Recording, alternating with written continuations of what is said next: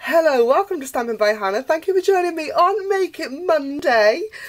This Monday is very special. This is the last Monday of March 2017, which means it's the last Monday of sale-a-bration. Sale-a-bration ends on Friday. And I just wanted to give you a bit of a heads up that these stamp sets won't be available after then.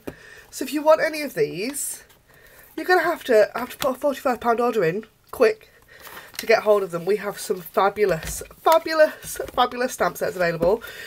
In the UK, as far as I know, at the moment, at the point of why I film this, everything is still available, but they are while stocks last. So go over, check out what's still available. And don't forget to get your hands on these fabulous things. I'm using this one today. I love this. I'm going to be really sad to see this go. While I'm waffling though, don't forget I also have this brown box to give away. Can I show you what's in it? This brown box contains, yes I have packaged it all back up, a sale-a-bration tin, which also I believe is still available if you want to get one for free with nothing in it. But I've got one that's full of goodies. You see all the goodies in there? That is my 1,000 subscriber giveaway. Don't forget to go and click the video. I'll try and remember to link it down below. And to be in with a chance of winning that. I can't wait to send that out to somebody. And I don't know if I've talked about this on my YouTube channel yet. I have got, to celebrate the end of sale-a-bration, during April, I will be sending out some random acts of kindness. So I have got a whole craft room full of retired stamps, retired dies, I might even sneak an ink pad or two in there, and loads of handmade cards and projects that are starting to sort of fill my room a little bit. And so I'm trying to clear some space, and thought I'm going to send them to you because I love sending things out, and I know you love receiving them. So if you want to sign up as to be part of my random act of kindness, do click in the link in the down bar below, and there will be a link on my blog post to that as well. Shall we make a card? I've got a card project for you today, and I'm going to use a load of sale-a-bration products because it's the last Monday. I have loved this celebration. It's been amazing.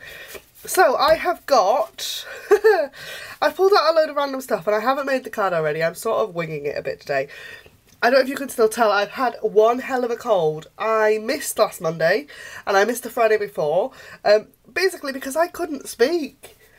This cold has absolutely been an absolute killer. I had 2 days in bed, I couldn't lift my head off the pillow or anything, it was awful. So I haven't made anything, I'm really naughty, I'm so behind. Last week I was literally vlogging the night before the blog post went live, all week. And I'm hoping that today is my catch up day. Today is Saturday the 25th, the day that I filmed this, and I'm hoping to catch up. So, a card. I've got a congratulations card for you. And I've got a card by Melon Mambo. I've got a piece of the Inside the Lines of the Sign and Series paper. This is also one of our sale-a-bration freebies. I've got a piece of Whisper White cardstock that I have embossed with the polka dot embossing folder already.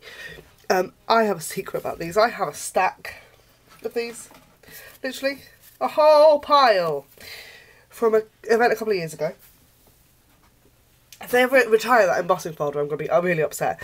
I love the layout of this card. I use it quite a lot. But the polka dot embossing powder. So I cut and embossed loads more than I actually needed for some swaps. So I've still got a stack of them. So I roll them out every now and again. I've been trying to use them up. Can you tell? If you check my blog, you'll have seen them a fair bit recently.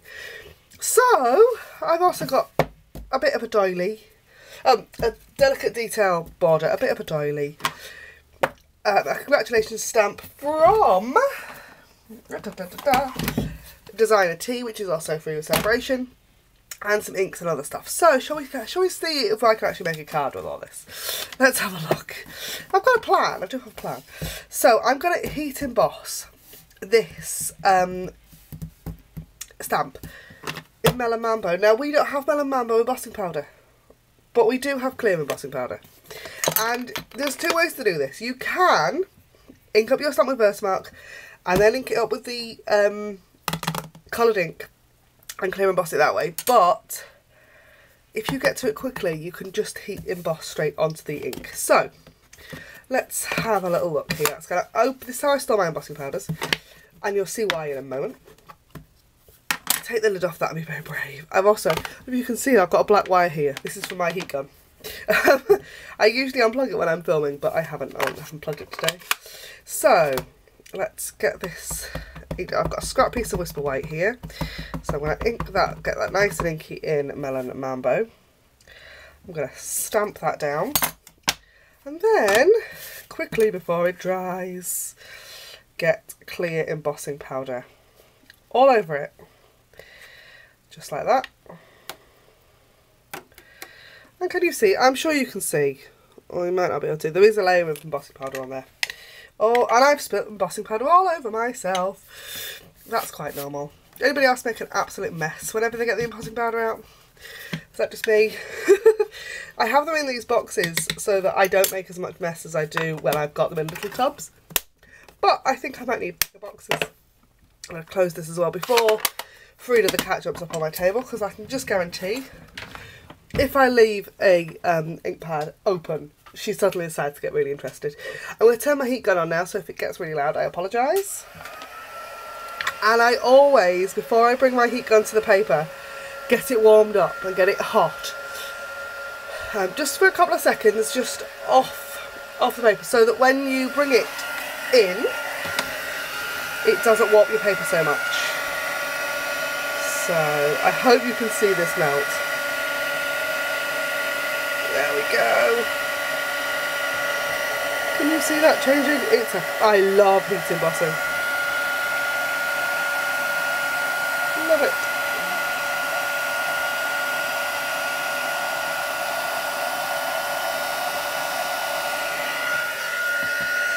Okay.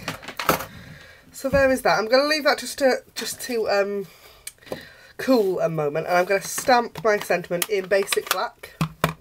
And I'm just going to stamp it straight on, literally the same piece of Whisper White, because I'm going to fussy cut these out. Now the basic black sentiment is really easy, because I'm literally just going to snip it, like so. There we are. But this piece is going to be slightly more complicated, so let's go for some fussy cutting. I haven't done any fussy cutting on this channel for ages. Ages and ages. So the trick is to get the right way around for a start. Because I'm left-handed, I do find fussy cutting a little bit more complicated because I can't always see what I'm fussy cutting. So the kind of standard instructions for fussy cutting is to keep your scissors still and move the paper. Now I like the idea of that, but it just doesn't always work. I try it every time, but it doesn't always work. Sometimes you just have to move your scissors. I'm not going to fussy cut this whole piece because I don't need all that much of it. Probably to the top of the next peak probably will be enough. And for all this looks like a really complicated shape, it's really not too bad to fussy cut. Like so. So I'm going to trim the other side off totally straight. I don't need to fussy cut that. I have not got enough time for that. And I'm going to just, like so. Isn't that cute? We're just going to straighten that bit up because that's all kinds of wonky. There we are. So let's assemble our card, shall we? So I've got my card base. My card base is always half a sheet of A4 folded in half. Sometimes I fold them that way so that they open like a book, and sometimes I will fold them I'll cut them lengthways and you fold in the middle. My piece of designer scissors paper is cut the exact same size as the front of my card base, which is 14.8 centimetres, sorry, 14.8 by 10.5, which is actually slightly shorter than half a sheet of A4, but it's because technically half a sheet is 14.85 or something ridiculous. It's easier just to cut 14.8. So I'm going to snail the back of this piece of the bonuses paper, and this is a point where I'm really brave. Normally, what I used to do with techniques like this, where you're covering the whole sheet, is to use some tearing tape, you know, where you've got the paper backing. Have I got one here? Yes. This isn't a Stampin' Up reel, but this is why I don't use it. So, and you take the paper backing, put it on, and then just take a little bit of the paper backing off, so you've got a piece of the paper backing sticking off one side. And then when you get it in the right place, you can gently peel the rest of the backing off and it will sit nicely. But I don't make things easy for myself when I'm filming. So I'm going to layer that up onto there, just like that. And I've got a hint of pink on one side, but that's absolutely fine. I've then got my piece of Whisper White. I think I might put this onto pop dots. So yeah, let's stick some dimensionals underneath there. So I've got 4 dimensionals, 1 on each corner, and I'm going to put 1 in the middle, and like so. Just realised I've left my silver doily in shot. Are you being dazzled by my silver doily? Hope not. That's going right in the middle of there,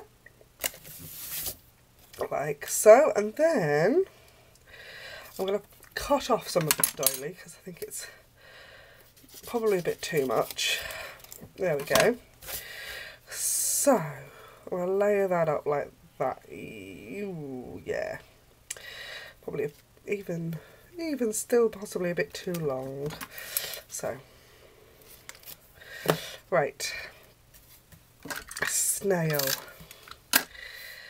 Like so. And I am actually going to stick it onto that piece, the backing, rather than, yep.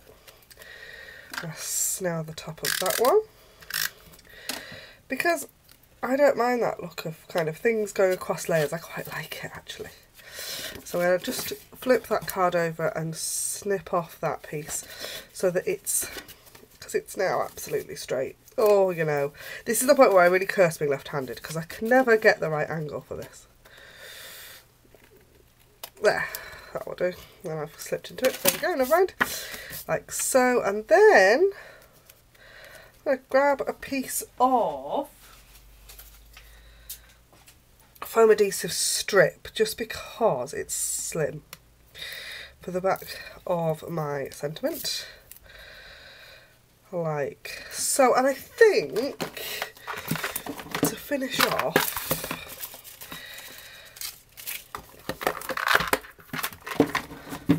some silver metallic stars, I think. Normally do dots, I don't do other shapes very often. We're going to do a trio of those, so there's in a nice triangle.